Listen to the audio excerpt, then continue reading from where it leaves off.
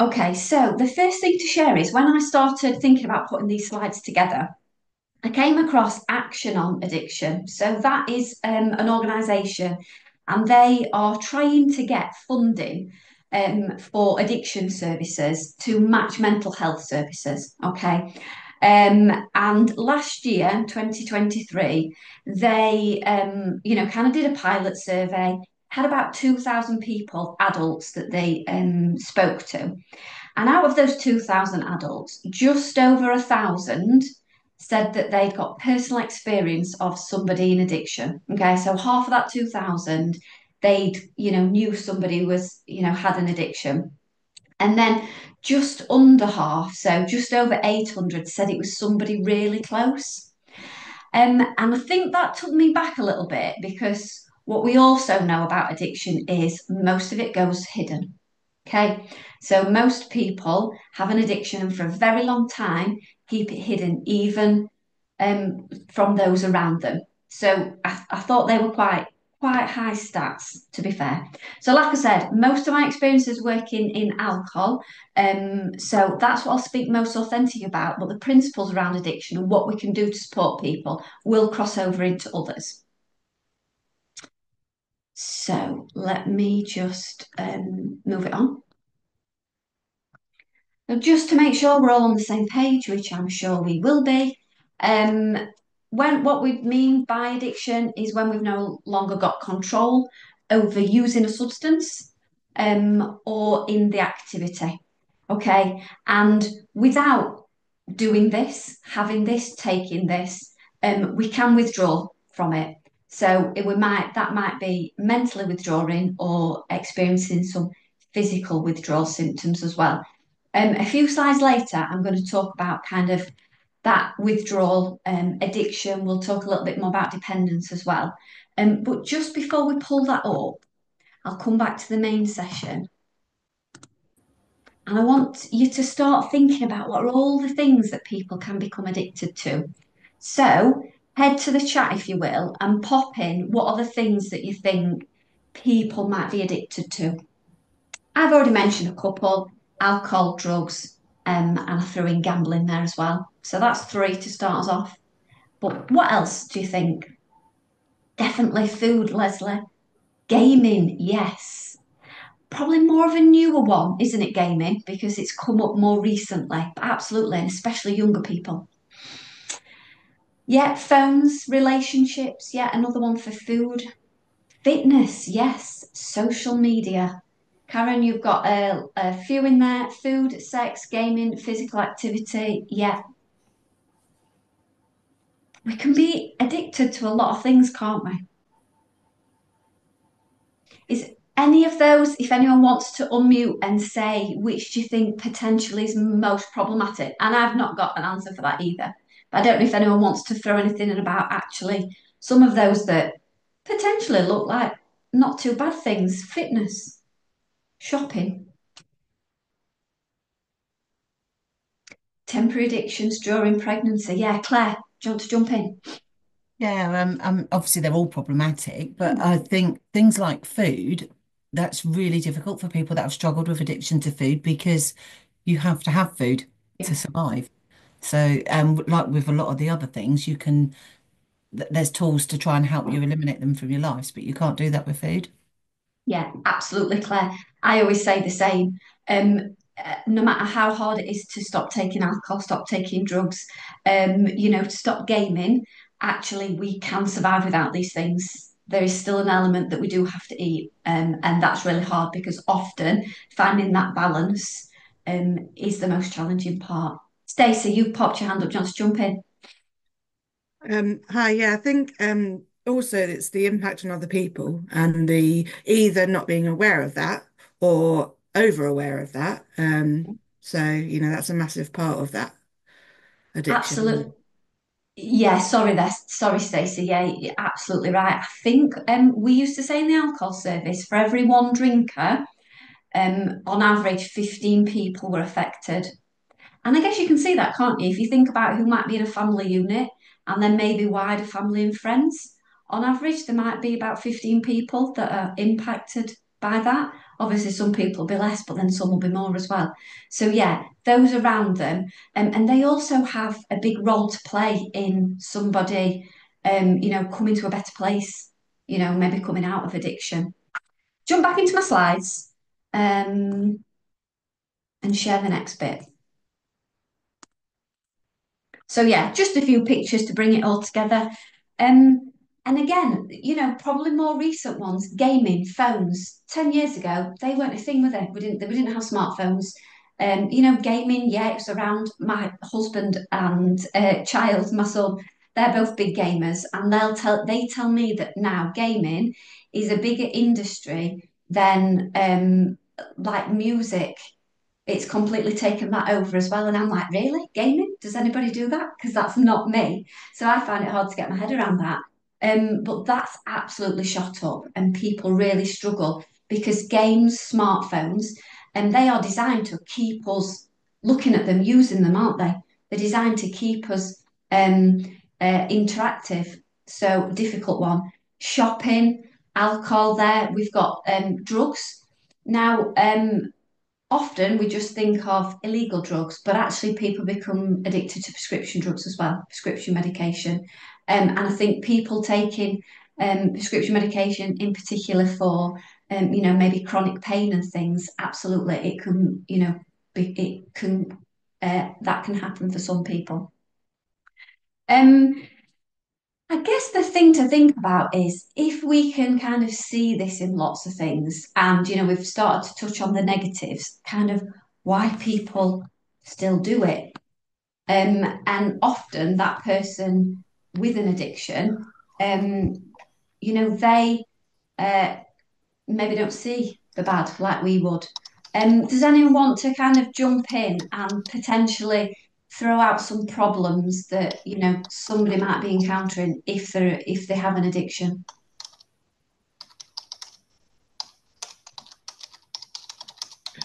The impact on their lives, the impact on their family, finances, wanting to stop but can't, or actually not wanting to stop because they enjoy it. Yeah, it kind of feels like it'll just take over everything, doesn't it? Mm. And for those on the outside, then that's a really difficult kind of conversation for us because we're thinking so it'd be better just to stop because actually there's so much negative to this. But Mm. often that person, they don't see it that way. They don't experience it the same. And I've often heard from people, well, I just want to go back to when it was good. Yeah. Mm. And maybe keep doing it, trying to chase that. And actually, that's a really difficult kind of place to get back to.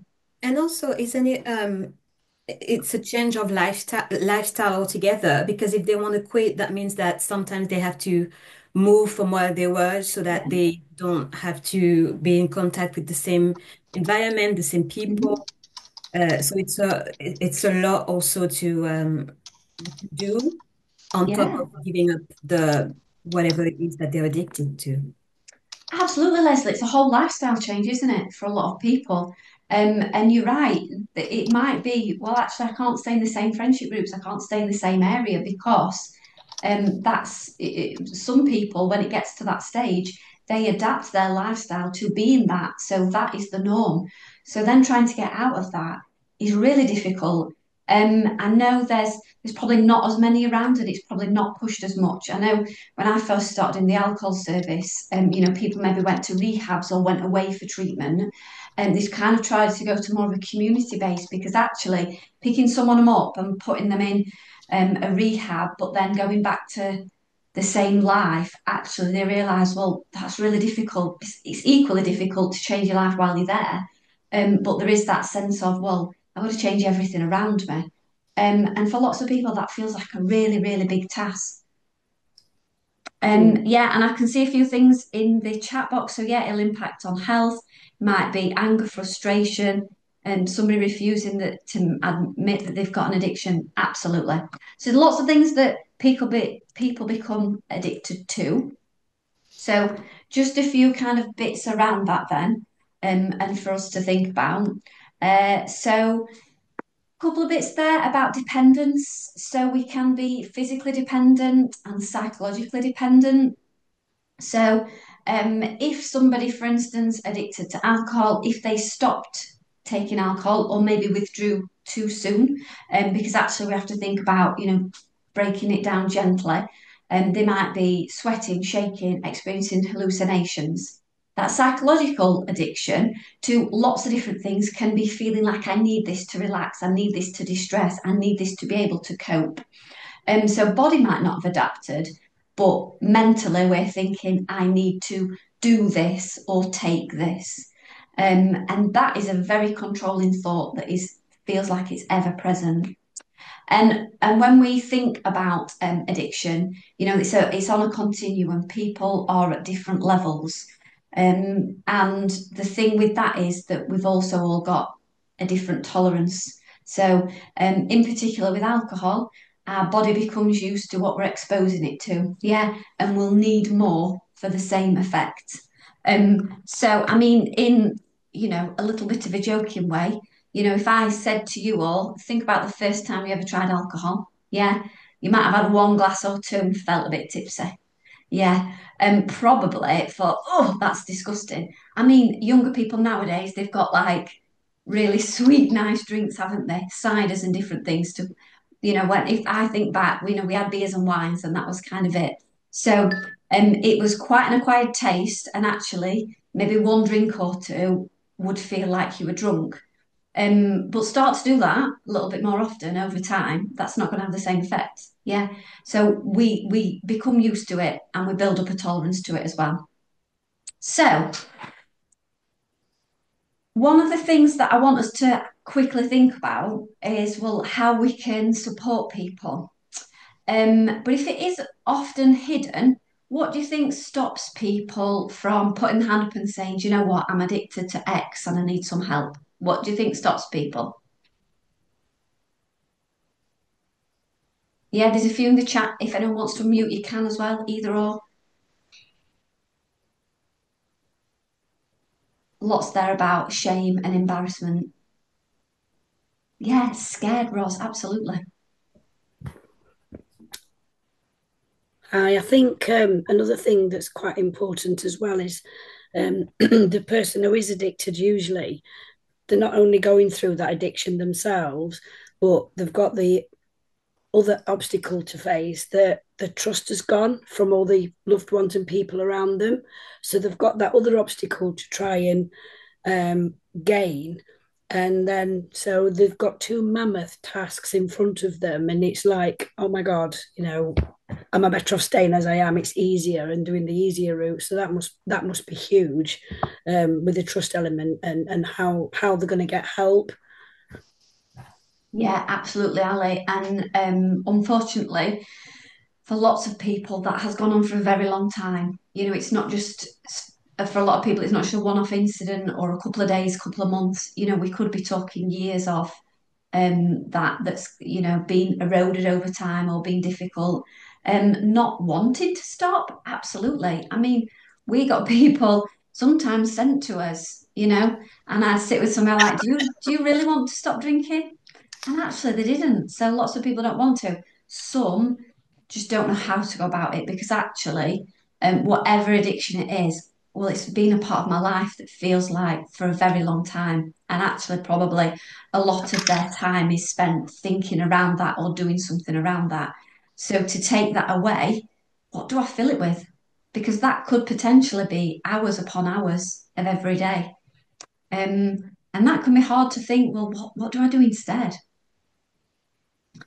Let me just bring up my last slide and then we can talk more about maybe people you're working with or kind of experiences you've got. So I want to bring in the cycle of change. So if you've been on our 2 or 4 day course, you might have seen us talk about this. But this can be really helpful when we're thinking about what it's like for somebody in addiction and then how we can work with them in a coaching kind of way.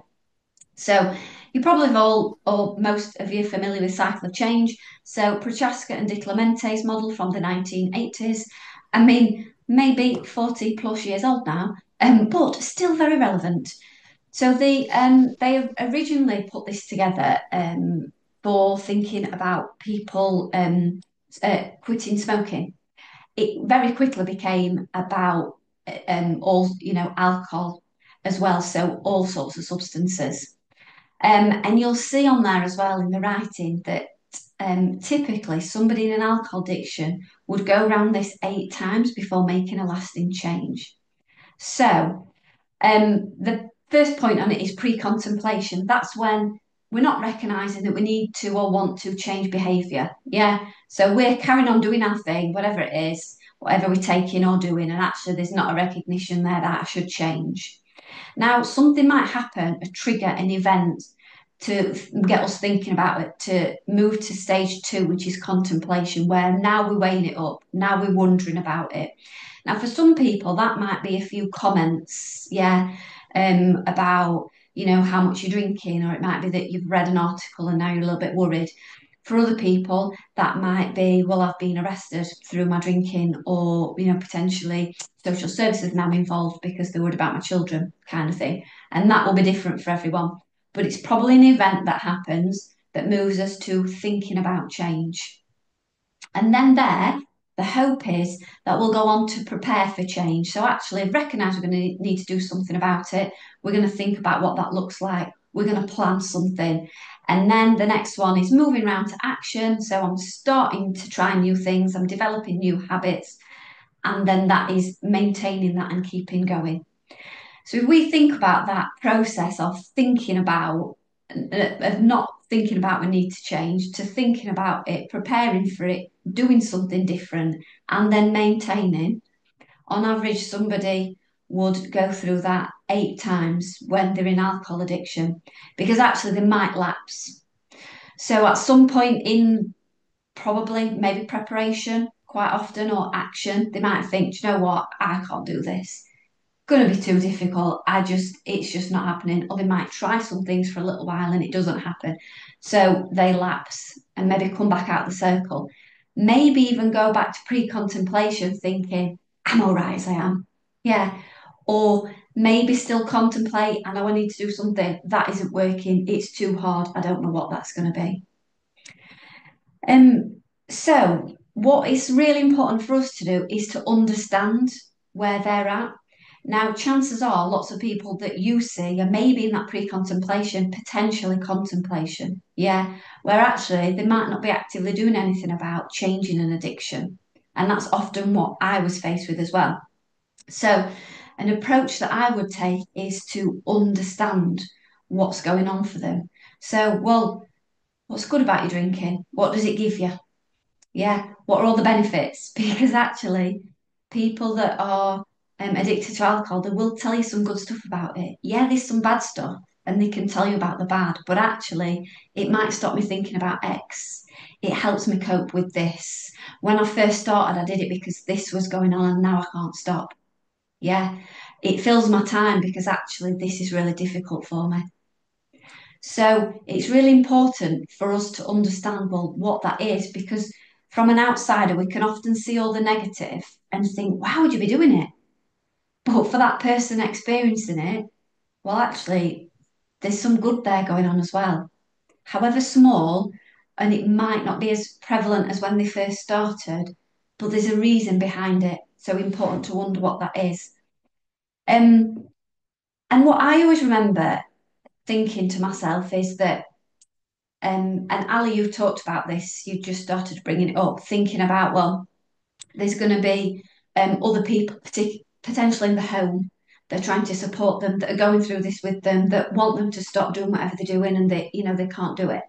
Now, those other people are probably in action, potentially preparation, but they're at the other part of the cycle because they're wanting somebody to change. They may be doing things to help them change. They may be suggesting things. They may be trying to stop things. And actually, that just creates the conflict. Now, I'm not saying that don't ever jump to that because that's people's probably natural instinct. But then when I'm working with people, what I try to do is join them in contemplation for a little while, because actually me starting to talk about, well, why don't you do this to cut down? Why don't you think about this? Oh, well, I know you've said this is good about your drinking, but this is really bad, so why don't you stop? I'm another person there moving them around a little bit too fast. So for me, it's always been really important to help raise their awareness. And we can do that in lots of ways. I mean, one of my favourites is a bit around decisional balance. So I'm hearing this and you're telling me this, but I'm also hearing this, and I'm just wondering what that's like. I'm wondering how that's like to live. So I'm pointing out the good and maybe the things why you're drinking or you're using a substance. But I'm also hearing and seeing that there's some negatives as well, and I wonder what that's like to live in that. So we're just gently trying to raise people's awareness of the reality, because often people kind of create a false reality, because that is probably preferable to thinking, I need to do something about it. Yeah. A few nods, I'm guessing a few of you are thinking, yeah, I understand why people kind of create that reality.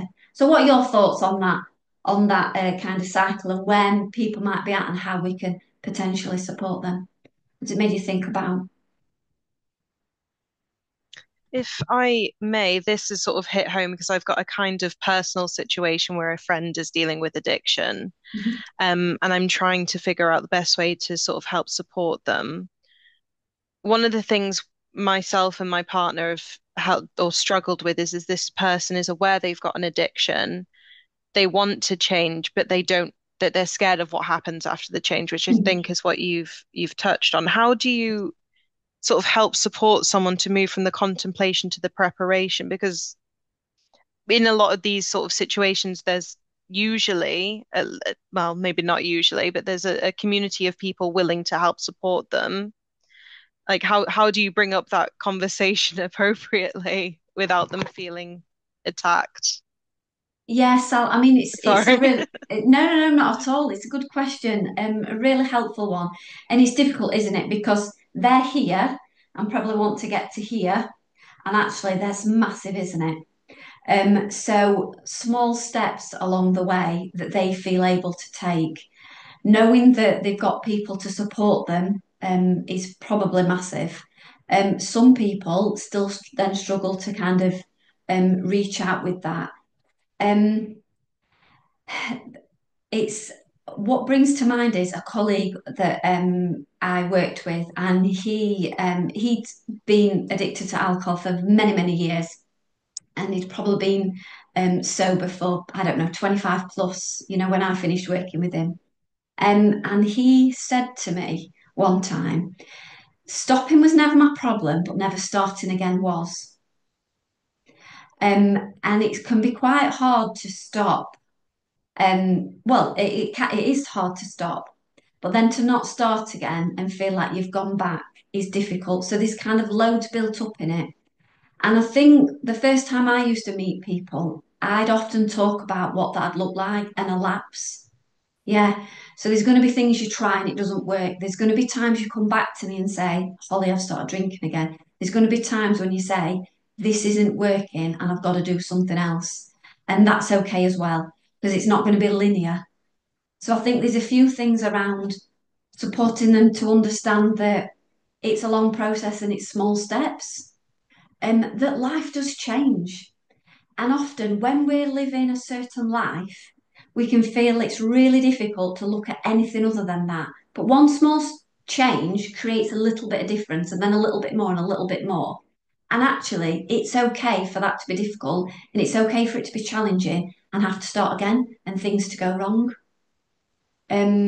But just taking that one first step, no matter how small, is a good start for people. Is that okay, Sam? Yes, that's really helpful. Thank you so much. Oh, thank you, and all the best as well. Thank you. Jackie, did you pop your hand up? I did, but I think you've kind of answered in that conversation what I was going to ask anyway. But yeah, that's great. I was looking at the diagram and looking at the different stages, and I was thinking, well, what actions can you take in each of those stages? And some of those things you covered in that. Unless you've got anything else to add to the pre-contemplation. because that's where I'm thinking where a lot of my patients would be at when they come to me, and I'm just wondering what I can do to support a patient who's in pre-contemplation. Yeah, thanks, Jackie. A few others may have a similar question, and if anyone's got any top tips, pop them in the chat box, please, because you might have some good things as well. I think for me, Jackie, is keeping it quite light to start with. Starting that conversation if you can. Or, we always ask about people's drinking. I'm just wondering if you drink any alcohol, etc. That can be a good one to start with. And for me, a lot of that pre-contemplation is just pointing out things. So, and I mean, people coming to me would know that alcohol's an issue, so that's slightly different. But they might come to me saying, "Well, I'm not drinking anymore." So I might say, "Oh, I'm just wondering how you're getting on with that," or "Actually, I'm just picking up on your body language. You seem a little bit fidgety today. I'm just wondering how you are." Um, and I think the thing with contemplation, pre-contemplation, is remembering that not everyone will come out of that. So we can only raise awareness as much as we can and as much as we feel able to. We can't pull somebody around the cycle, no matter how much we want. But for me, the contemplation is being really gentle and being pointing out as much as I can, bringing it into the conversation as much as I can, and gently pointing out realities as well of what I might be seeing compared to what I'm hearing. And sometimes I'll own that as well and say, I know this is what you're telling me. I'm getting a sense though that there are some challenges going on for you as well. Is that what you're experiencing?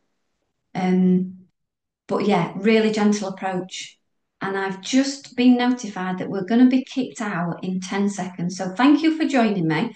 I hope it's been useful. If you want to ask me any questions when we're getting back to main room, just send me a quick message. But thank you all.